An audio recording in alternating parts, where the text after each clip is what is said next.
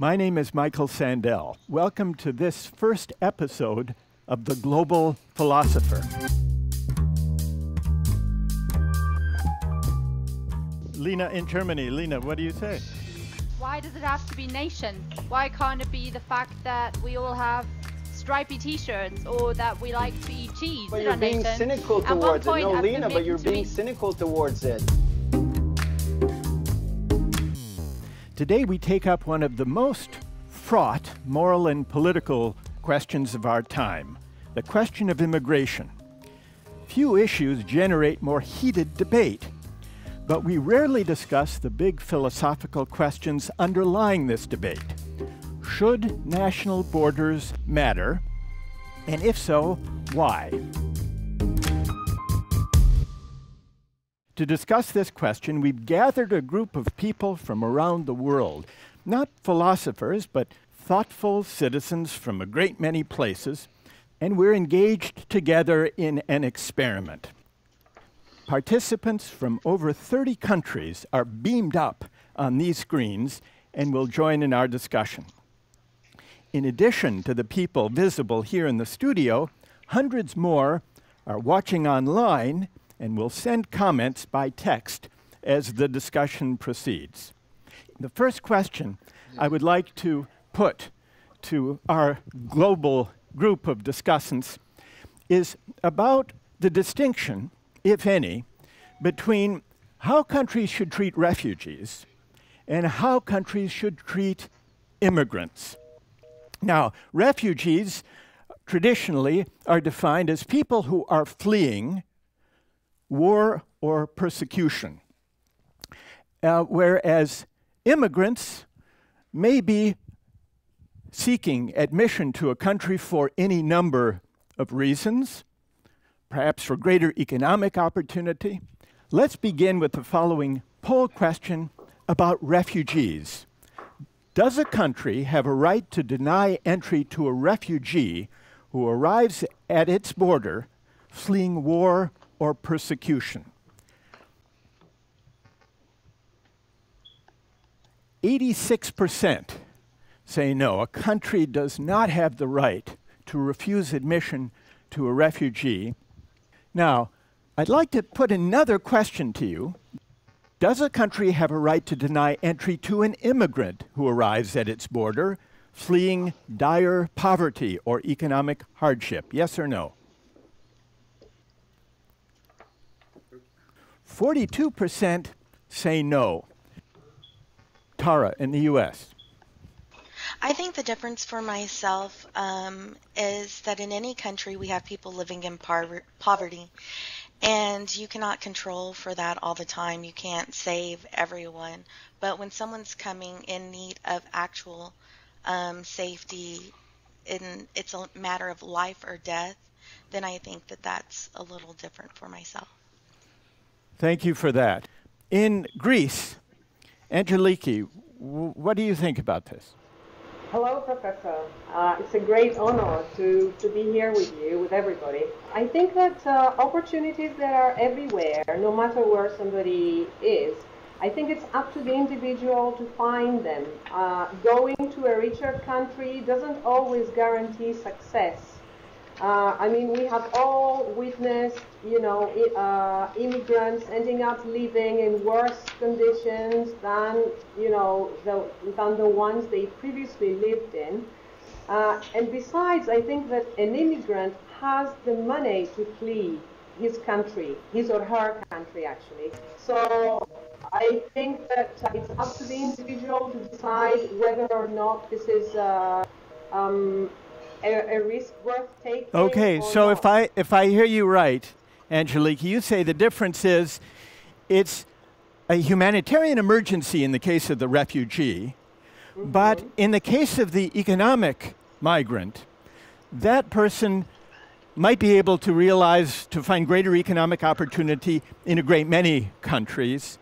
So there's not the same kind of emergency. In Brazil, Leo, what do you say? I was an illegal immigrant myself. Let me reveal that. And I spent 3 months in a detention center before I was deported back to Brazil from the UK for being there illegally. And despite all that happened to me about this immigration matter, I still believe that some countries, some European countries, have the right to take unilateral actions. I was kind of economic migrant which moves abroad looking for a better life. The real big deal migrants we're talking about are the refugees, which are fleeing from political persecution and religious intolerance and things like that.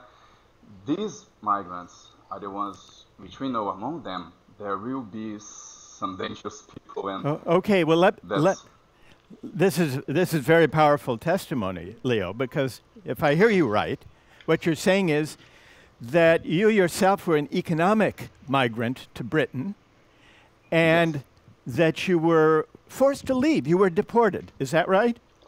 That's right, but I don't blame the UK border agents. They're just doing their jobs. Okay, now, this is a pretty powerful story. In Germany, Lena, what do you think of Leo's story? First of all, obviously, I think it's great that you've got a personal opinion to share on this rather than me talking theoretically, but I don't think it's a question of countries. I don't think it's a question of resources, as Tara, you called it earlier, that aren't enough for all of us, because I think in the world we've got space for all of us and we've got enough resources for all of us. And I think we're making it too easy for ourselves if we say this country is full or this country doesn't have any more to give. Plus, I think Germany, for example, has an awful lot more to give.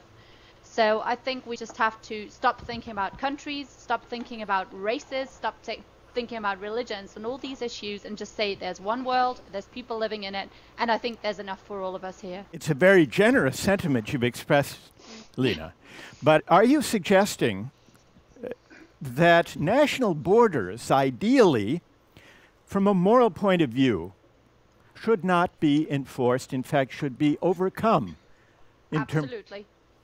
Okay, so Lena has a very strong view that there is no moral significance to national borders, that ideally we should regard one another as human beings, not as members of this or that country. And therefore, you would favor completely open borders, would you, Lena? Yeah. All right, who disagrees with Lena and would like to reply? I would like to reply. In India, Sudhindra, you disagree with Lena. Tell us why. Yeah, I'd like to just preface my answer with something that we have always been told as children. We've always been told that the world is a global village and that the earth is our planet and that we have the independence to stay wherever we can. But the truth of the matter is that the reason why some countries become popular destinations for living is because they do some things right. Today, if people choose to live in countries like Switzerland, like Germany, like US and UK, it's because they do some things much better than other countries. In the UK, Simon, what do you think? I think we're at a really serious and sacred moment in our human story, and we either see ourselves as brother or other, and I couldn't agree more with what Lena's been saying, that we're all natives of this earth. And I think that that globalization, the economy knows no borders, climate change knows no borders as well. So the moral argument, the logical argument just falls down, and it shows for me how obsolete the nation-centric entitlement comes in. We're in such a privileged position to be able to say yes to you, no to you. Who do we think we are? It's time that we either listen to the likes of Donald Trump, or we look into the children's eyes in Calais, in Dunkirk, and we say that we are one global family together, and let's open up our hearts, open up our homes, open up our borders. So Simon and Lena favor a universalistic ethic that regards humanity, not members of nations, as the relevant moral considerations. And Lena and Simon are arguing that we should overcome the use and the emphasis and the enforcement of national borders. I'd like now to hear from people who disagree with that idea. In Israel, Basel. Thank you. The very existence of a state was based on the presumption that if there is no controlling state, if there's no controlling authority, then everybody would kill everybody because that's just the laws of nature. And otherwise, when we think about it morally, I personally cannot live comfortably with somebody who doesn't speak my own language, who doesn't have my own culture. We do not share the humor, we do not share the same cultural background. So nullifying national borders would really mix everybody with everybody, and there would be no culture, there would be no national heritage for any country, for any person to just say that this is who I am. No person would be able to morally define themselves, and so, that is very, very dangerous. All right. Yeah. In Brazil, Joe, what would you say? Actually, I agree with Basil because I think the world already has a lot of difference. So I think the borders is some way to organize that, to allow us to live with the people who are most like us. To live with the people who are most like us is what national borders enable us to do, João says, in Brazil. And that's a good thing. No. No? No. Who says no? Who says no? In Italy, Giuseppe says no. Yeah. I say, what I can say, for example, in Italy, if you take Italy, people living in north of Italy are culturally more close to German people than the people living in the south of Italy. A very famous statement from a politician in Italy, when Italy has been built, he say, now we have done Italy, we have to do Italians, meaning that we came from very, very difficult cultures. So all the reason I've seen to defend borders are only cultural, economical, logistical reason, but I don't see really a moral reason. Borders come from war. Or if you take the map of Africa, you see straight line put by someone, say, okay, this is one state, this is another one. Okay, so Giuseppe's reply is, national borders are the result of accident, contingency, of war. So how can they have any moral significance? That's Giuseppe's challenge in the U.S., in Wisconsin. Mitra. Yes, I would like to make several comments. One is historically, if you look at humanity, our history is a history of migration. I mean, humans, as long as they have been able to move, they have moved across the planet. This is one planet. I mean, look at Europe. They have been working the last several decades or so trying to open borders. Exactly. Because they understand there is no more reason for the borders. Also understand, people, if they are comfortable where they are not willing to give up their families, their own cultures, their own beliefs, to move halfway across the world so that they can survive in one way or another. I am an immigrant, and trust me, I understand that. It's not easy to move up, uproot yourself, uproot your entire family, and go somewhere else, learn a new language, learn a new way of life, halfway across your life. Corporations are also immigrants. If corporations can easily move across borders, I cannot see why humans cannot. Aha. If corporations can move across borders, why not? May I ask, you mentioned that you're an immigrant yourself. From what country? I immigrated to the United States from Iran. From Iran? Yes. Okay.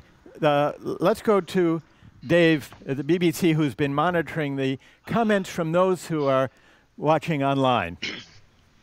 We've got hundreds of comments coming in. Alistair from South Africa is puzzled by the difference between inequality between countries and inequality within a country. He asks, if you allow free immigration, where do you draw the line? Living in a very unequal society like South Africa, would he, Alistair, have to allow someone from a nearby township to move into his house? And Haita, we don't know where she's from, Haita says that borders signify more than just geography. They indicate shared political thought, cultural history, and national belief. There are others who have thoughts about this, but I want to call upon you after we look at two of the reasons people have raised. in defense of borders. One argument in the defense of preserving and enforcing national borders is to do with standards of living, protecting jobs at home, protecting wages from erosion if immigrants come and compete for jobs. Standards of living. We often hear that public services will be strained, welfare provision will be strained if immigrants come and take advantage of those services. So that's one argument. Economic arguments of various kinds to do with standard of living, GDP. And then we've heard a different argument, which is about culture, history, shared traditions. I would like to see what this group thinks about these two different arguments in favor of national borders, two arguments in favor of restricting immigration in some circumstances. Who thinks that national identity, preserving national identity, is a legitimate reason to restrict immigration? In Romania, Erno, tell us why.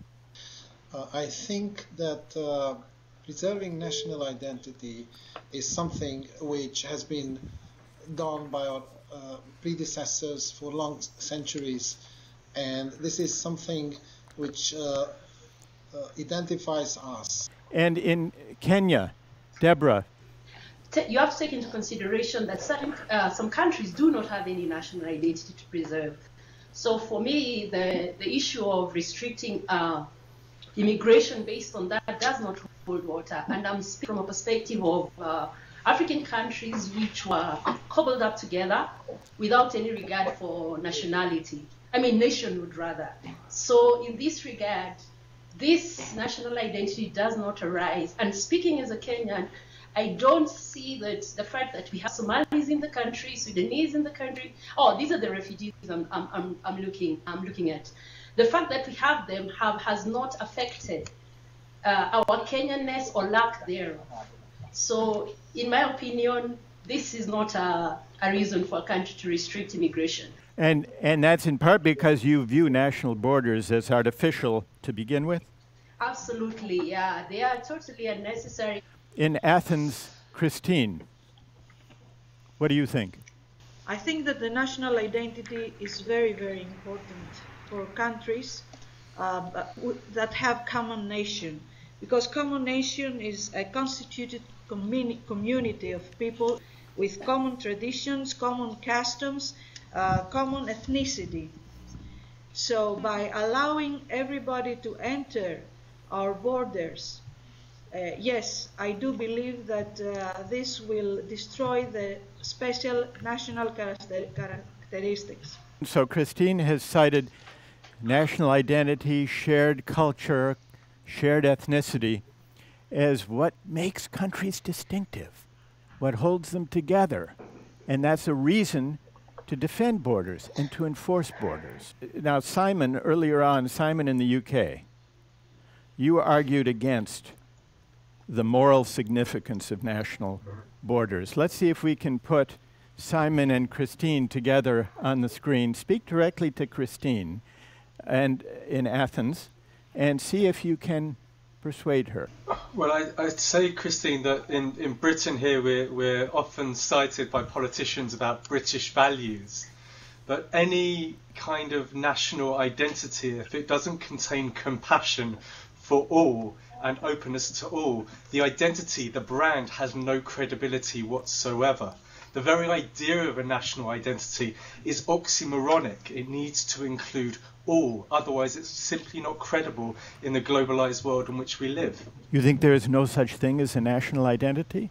I think that the only credible national identity is one that opens its arms to others, that doesn't see itself as privileged or entitled in any way, or sees others as less worthy of being on this earth than the rest of us. I wonder if I could hear from someone here who defends the idea of restricting immigration for the sake of national identity, who can articulate what he or she takes to be the idealism of that position.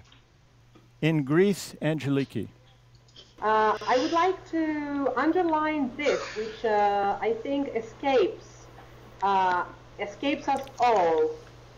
Without being specific, there are certain religions which are disguised political movements. Okay, they provide no education to their people. They oppress, especially females.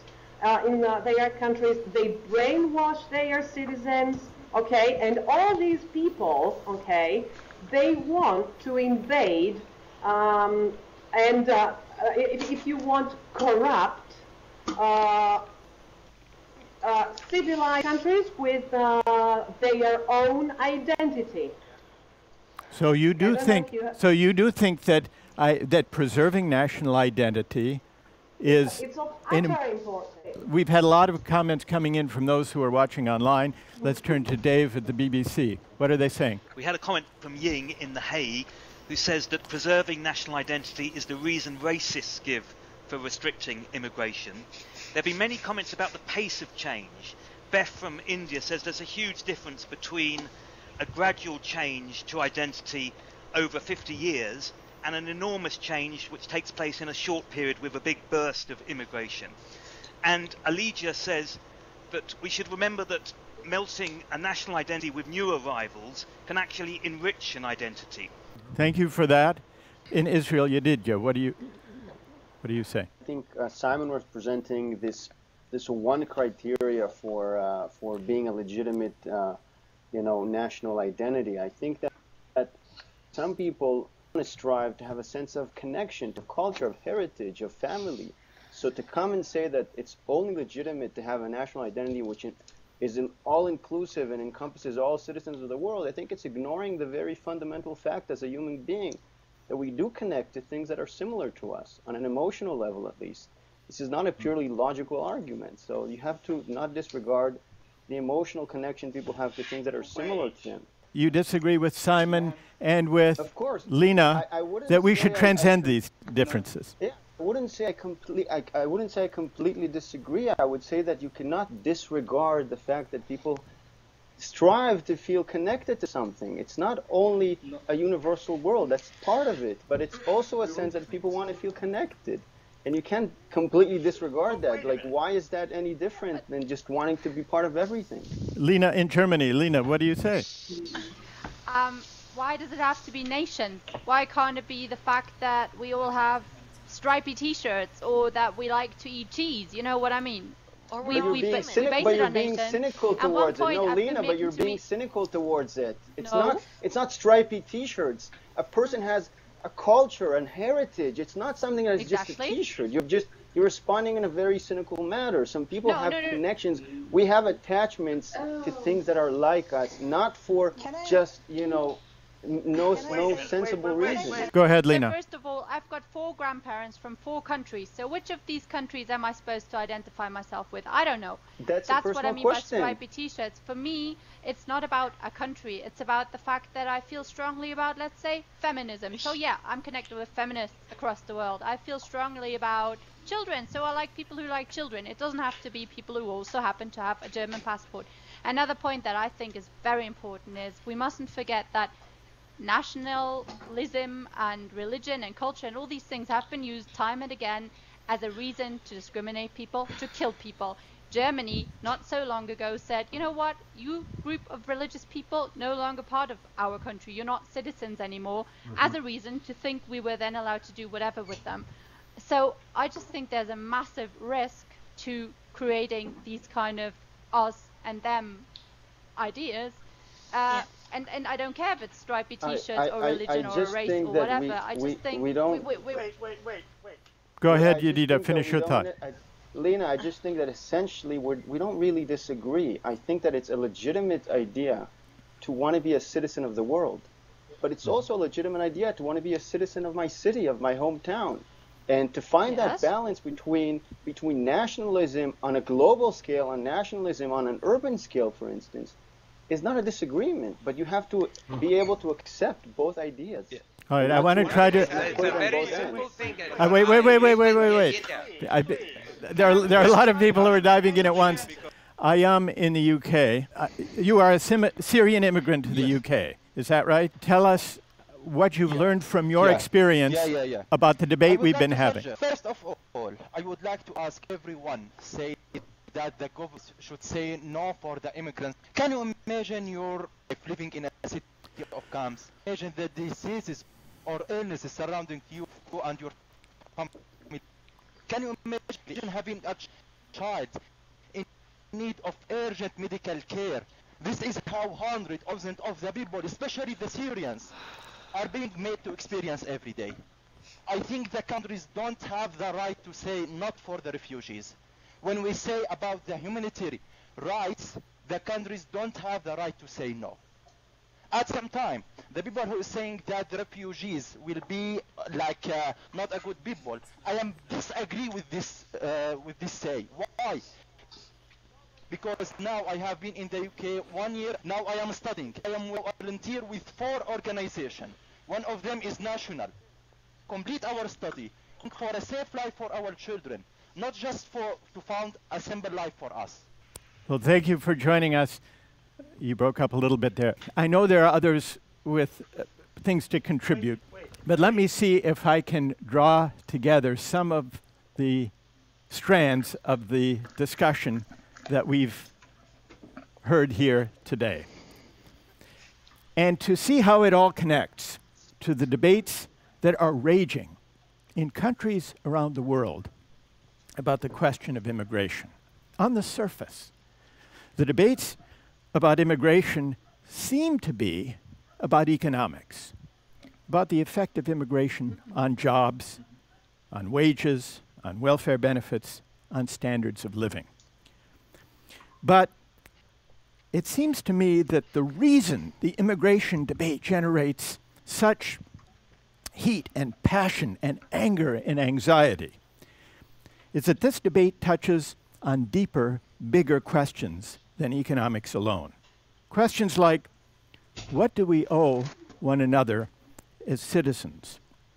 Do we owe more to our fellow citizens than we owe to humanity as such? Should I, as an American, care more about the welfare of someone, let's say in Texas, whom I've never met, than I should care about someone living in Mexico, just about across the border? Or not? And then there's the question of patriotism, which underlies much of this debate. Is patriotism a virtue, or is it a kind of prejudice? Back in the 18th century, Jean-Jacques Rousseau wrote powerfully in defense of patriotism and particularity. He said, "It seems that the sentiment of humanity evaporates and weakens in being extended over the entire world, and that we cannot be affected by the calamities in Tartary or in Japan the way we are by those of a European people." Rousseau thought that we can't be affected by calamities half a world away. But what happens when we can witness those calamities almost from the moment they happen? What happens when we can discuss and debate the appropriate response to those calamities with people from around the world in a conversation like this? When we can do that, could it be that the line between members and strangers will begin to blur? Well, it's hard to know. This technology and the discussions it makes possible are really just at their infancy. But I think it is fair to say that this discussion offers us a glimpse of what reasoned global public discourse might be. And so to our participants from around the world, to those listening on radio to those watching online. I want to thank you for joining us for this, the first episode of The Global Philosopher. Thank you very much.